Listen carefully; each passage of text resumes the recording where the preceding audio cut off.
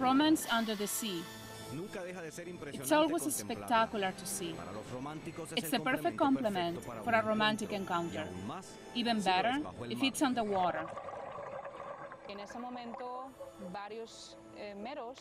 That's when several Goliath groupers, 50 to 100, congregate at one place. That's where these prehistoric creatures come together and spawn. It's only once a year, usually the full moon of August and September. Its name is Goliath grouper, the largest grouper fish in the Atlantic Ocean. It could grow up to 8 feet long and weigh half a ton. And why is this love encounter important? Because they could lose their life.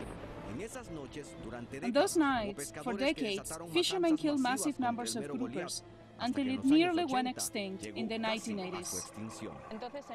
In 1990, a federal and state moratorium started in the United States.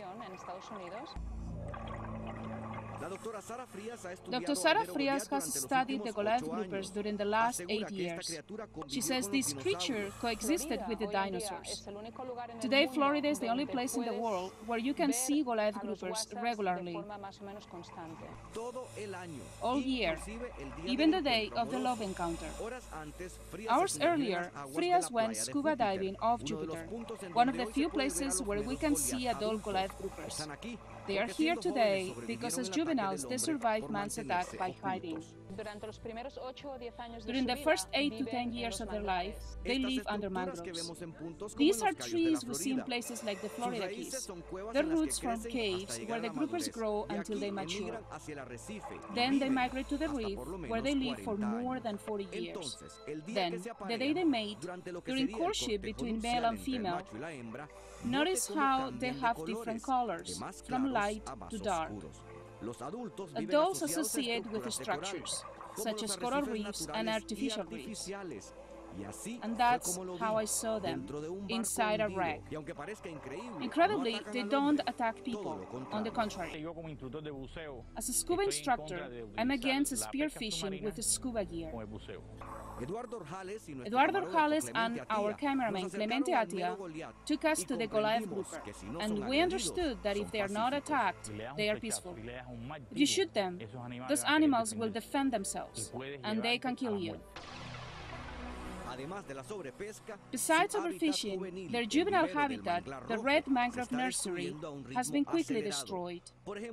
For example, what is now downtown Miami, a century ago, was all red mangrove jungle, where this species lived as juveniles. Today in Florida, hundreds of scuba divers pay thousands of dollars to see the groupers. We also know that the meat of this grouper has a very high mercury content and has many parasites. And if someone kills them, they could pay up to $1,000 fine, lose their fishing gear and their boat.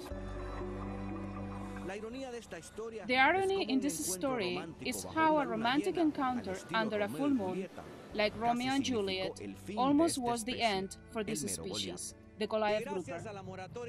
And thanks to the federal moratorium, we can still see this enigmatic fish in United States waters.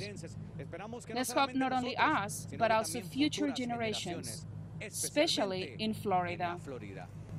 Iván Taylor, Telemundo 51.